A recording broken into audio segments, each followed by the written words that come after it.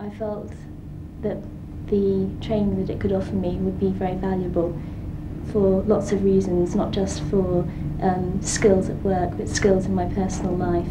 I was very interested in finding out what my weaknesses were, and as well as that, finding out where my strengths were, and possibly working on my weaknesses to make myself a more well-rounded person. I signed up for PDP because doing engineering you don't really get any other skills. There are no presentation skills, there are no interview skills that you're taught within the first, well, any year of university. A friend of mine had been on PDP, and I saw the changes that had happened in her during the time she was on the course. She grew in confidence and had become much more outgoing and took up on initiatives. And I looked at her and how she had been before that and thought, oh, I think I'll go on that course too. I'm going to get you to go across there in a crocodile. Okay. So if you all kind of turn around in your crocodile so that, like that. Okay, walk to the left, about 2 steps. The Academic Enterprise and Training Unit aims to challenge the traditional approach to education and to move towards a much more student-centred approach to learning, which involves active learning, learning from experience, and the development of personal transferable skills as a vehicle for that. One of the ways we do this is the personal development programme, and that is to do with introducing personal transferable skills to a core of students who are then able to go into departments and facilitate change within departments through a cascading approach. Stand up and lift the plank. Stop, Lee. PDP is an experiential development programme with the intention of improving students' capability in a range of practical skills which they will find useful both in their academic coursework and in anything that they do subsequent to university. How long have we got, Kate? 20 minutes. All right. There have been many studies done on what employers want from graduates, and these are all the personal transferable skills. They want, first of all, communication skills. People who can work in teams and have experience of working in teams and working cooperatively together. Graduates who are motivated to achieve. People who have shown flexibility and adaptability. And finally, but by no means least, people who can manage themselves and indeed have a certain amount of self-confidence. Okay, I want Lee and Christoph Yeah. to try and guide the plank over the water. They chose me as leader because I'd already led an activity which had gone reasonably well, and they were quite confident with me as a leader. Don't actually move your body, but if you just try and move your hand down to the right and try and lift it slightly. It really made me get an organised plan in my head very quickly. I couldn't panic, but I had to be quick thinking and on the ball and with ready solutions all the time, and be calm as well so that they believed in me and that they were confident in what they were doing. Being part of a team and being part of a group and working towards a common goal is far more important than the end result. It's the way that you do it that's important. Our approach to learning development is essentially about putting the student in the position of being the manager of their own learning. So we're not setting out to challenge traditional teaching in the form of lectures, but rather to say that if you're going to run an activity with students, that they should be involved as partners rather than as passive recipients. Why do we need to pull it? Well, maybe we could just pull the rope up there. Well, you see, it's a whole lot easier to position this and drop it down. How are we going to... Yeah, it's in the middle of the pond, so you can't reach out and get it. Within PDP, there are a series of tasks that students are asked to carry out in teams. Teamwork is important because we're trying to encourage students to operate cooperatively, which they'll be required to do ultimately in the workplace, and because to approach a task it's much more effective and efficient to work as a team. Yeah, as long as it drops on the floor straight, doesn't matter. Oh yeah. Keep this top. Can we get this any tighter? Can you pull this rope? What are you doing there, Tim? Yeah. We'd start to panic and then we'd sit down and say, no, look, we've got a planet, what are we doing? We usually listen to each other quite well, I think, even if everyone was talking all at once. If somebody had something important to say, they could say it and everybody else would listen and take notice of them. Can I say something? You know, like a birthday present, you know, you cross it over. Can you get yours from that angle there? You can pass it through here. I think if you tie it up further. The leadership of the group rotates to allow the group to see how leadership styles vary between individuals. So we've got 2 minutes left. It was interesting to see how people did gel together. I mean, our group are people that I've never ordinarily met or spoken to, and yet thrown together and we wanted to do well and there was great enthusiasm. And it's quite amazing how you can suddenly get into it, you panic and you think, God, I've got to lead this group and I've got to give them a plan, and you can do it. It gives you a lot of confidence.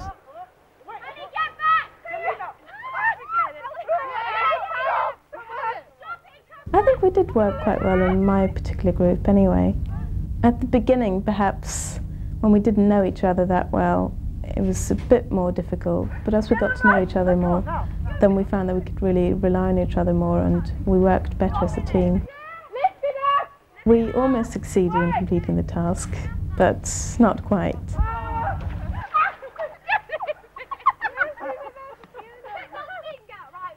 At the end of each command task, there is a review. That's a peer review, which means that every individual in the team has a responsibility for contributing their views as to how the leader led and the team worked.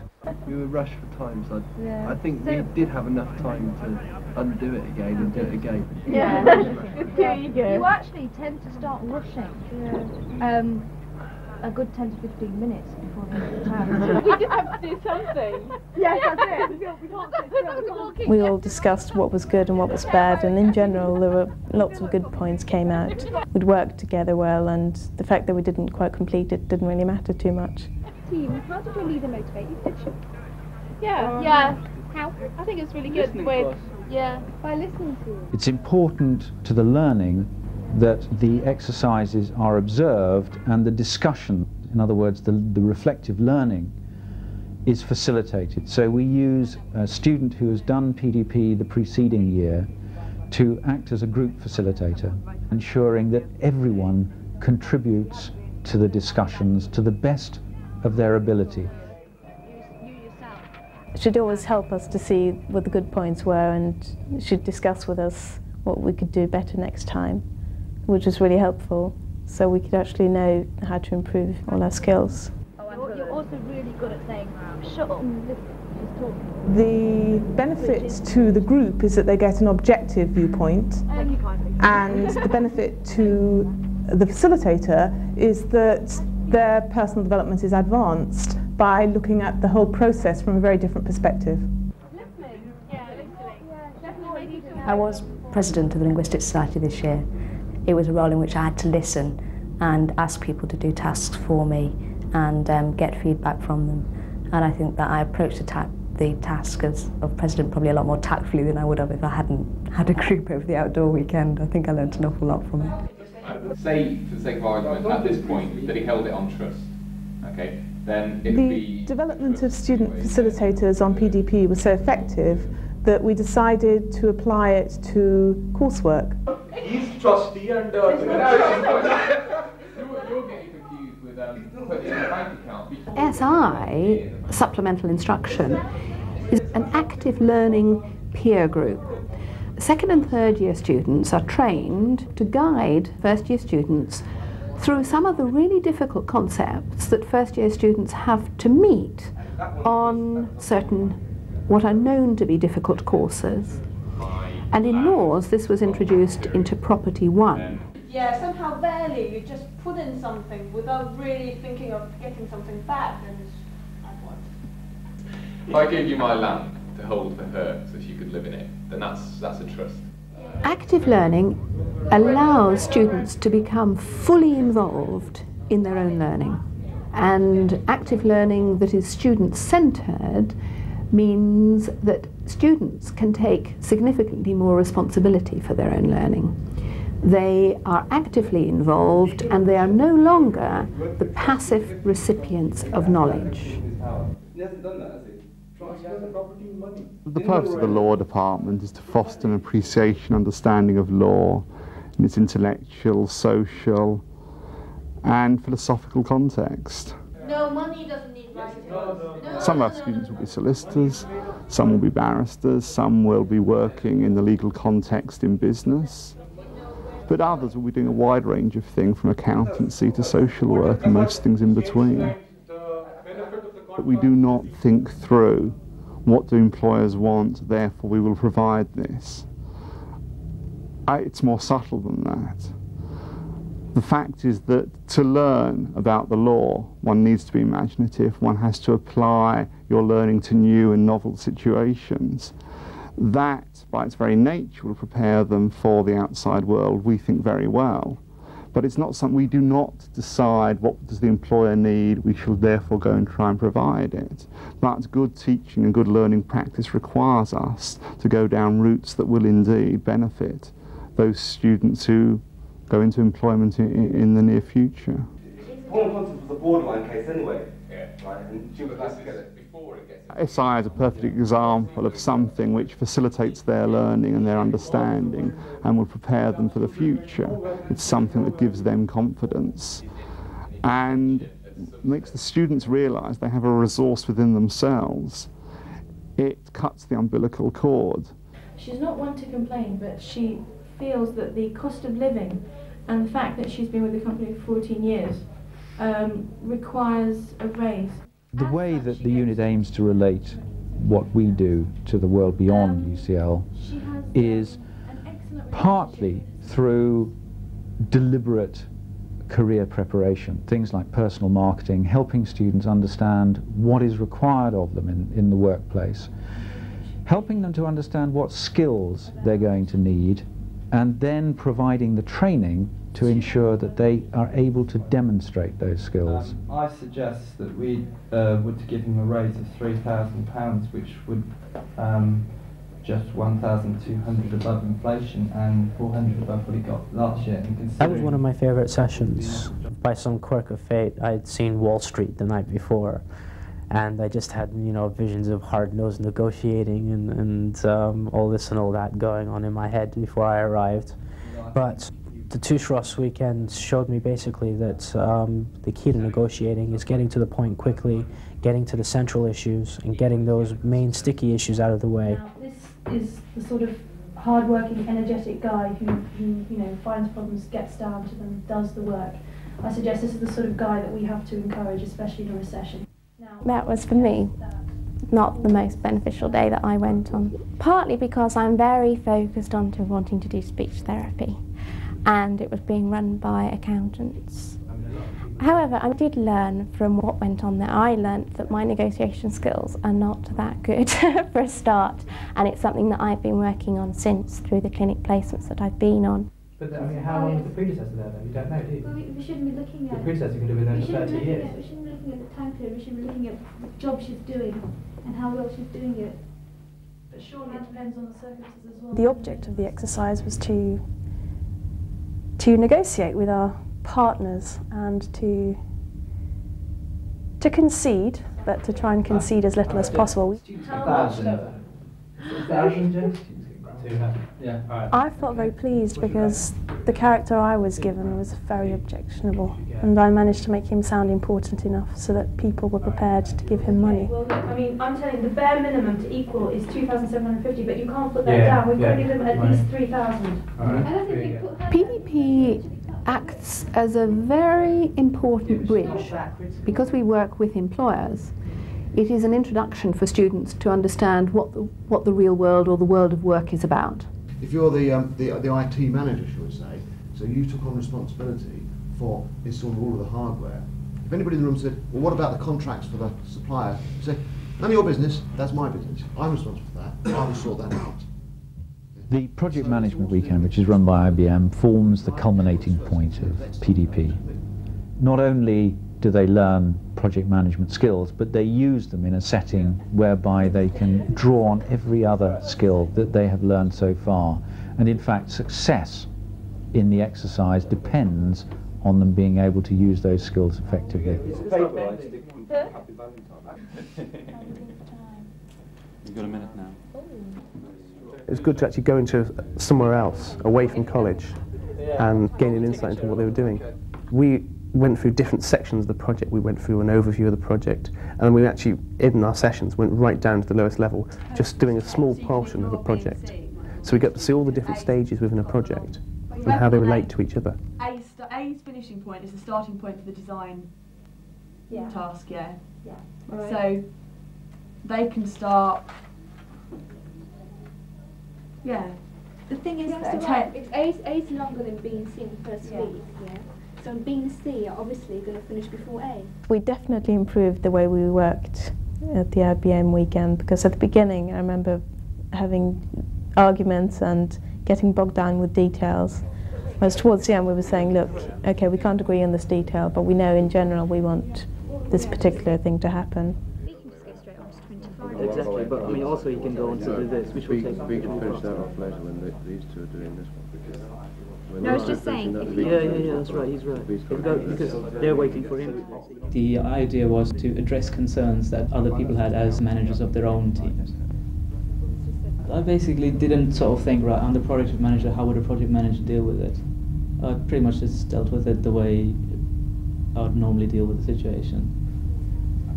I felt it went quite well, and when at some points when it seemed to be that sort of control was wavering, then I felt that I was quite able to refocus it. No, just put in the numbers of the tasks. I found it very tough, and at the end of the weekend I think I had an immense sense of satisfaction that we'd really achieved something. One of the tasks especially was very easy for all the science students, and I found it very difficult to grasp at the beginning, but we worked together and we solved the problems.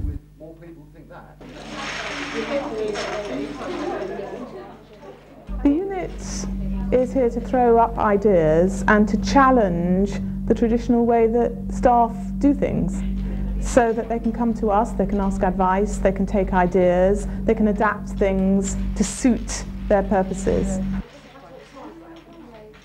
One of my roles in the unit is working with academic departments when they have a need to improve some aspect of their coursework. And several times I've been involved with departments whereby they are already doing something but they want to make it more student-centred. A recent example of the unit's involvement was with the School of Library, Archive and Information Studies, and that involved providing teamwork, leadership and project management skills training as a precursor to the central file project. Remember, when teamwork's going well, it's transparent, you won't even be aware of it. But when people start arguing at 9:30 in the morning about who's going to do what, why, and when this argument is still going on at 11 o'clock, it may be useful to sort of refer back to some of the things I can say and say, we're in the storming mode, perhaps we ought to, or whatever. But the main thing is the project. The Central File project was jointly run by myself and by the archivist for the University of London, and it was designed to help the university archivist to sort the non-current records of the university administration. It seemed to me a wonderful opportunity of concentrating the efforts of a large group of people to gather information which we could then present in some I wanted the students to have an opportunity to use this professional skills which they've been developing during the year of the postgraduate course, and to have a chance to try them out in a real environment, on real records, but an environment that was supportive and where if they made a complete mess of it, it really didn't matter because I was there to help them to sort that out. The original numbering system was kept, but the new location and box number were added to existing lists. The project was tremendously successful. It was even more successful than past projects had been. And yet this was the first time that the project had been student managed as opposed to directed by the academic staff. So for the very first time, and I was very nervous about this, we handed over the project management to the student group and said, these are the skills you need, this is the project, you go and get on with it. Many students, when they leave university, no longer need to apply the knowledge that they have gained in their particular course. But what they do need are the personal transferable skills. And it is often on the personal transferable skills that they have and can show evidence of that they are recruited. Quite the way that feels unnatural. We firmly believe that tomorrow's employers will want graduates who have an imaginative response to problems, who can learn quickly in new mediums, and an ability to transfer things they have learnt in one context to another context. And so we try and instill in students an imaginative approach to their learnings and their studies. I will be going to Paraguay on an expedition. We go from mid-July and we'll be staying out there until mid-September. Oh, I see. So you mean we've got to put one outside of there? Yeah. There's 4 of us all together from UCL. We're going to be spending 2 months in Paraguay this summer. We've organised it ourselves. The idea was our own, and we've raised more than half of the cost of the trip. It's going to be part of 3 of our students' dissertations. We've also managed to get some airtime on Radio 4 for an hour, which will be really good. And seeing as I'm going into the I want to get into the media, it'll be very good for me on my CV, I think.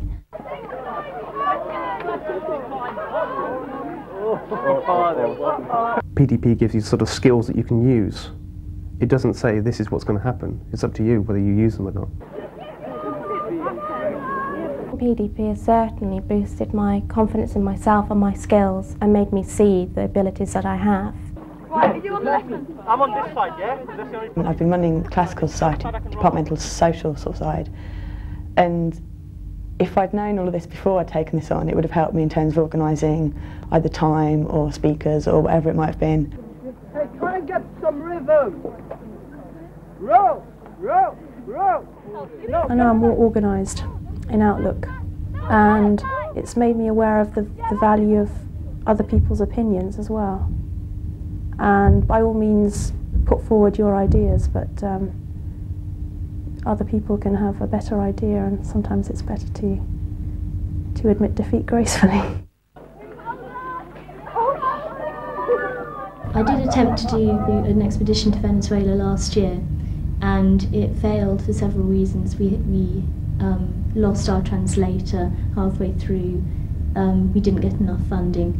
It wasn't organised enough, and I do feel that having done PDP has helped a lot.